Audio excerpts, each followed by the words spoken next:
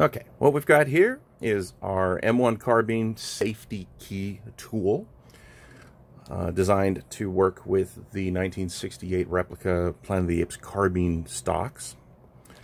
And what it is, obviously, is a 30 caliber bullet casing there with a specially cleviced tool that'll slide down into the safety hole slot on the replica stock so you can turn the switch on and off.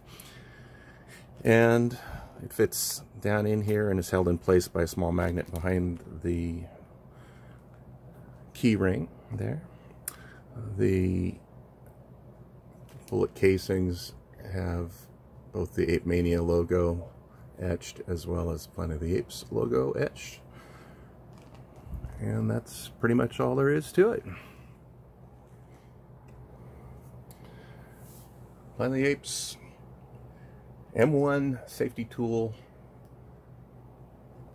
for the live fire M1 carbines.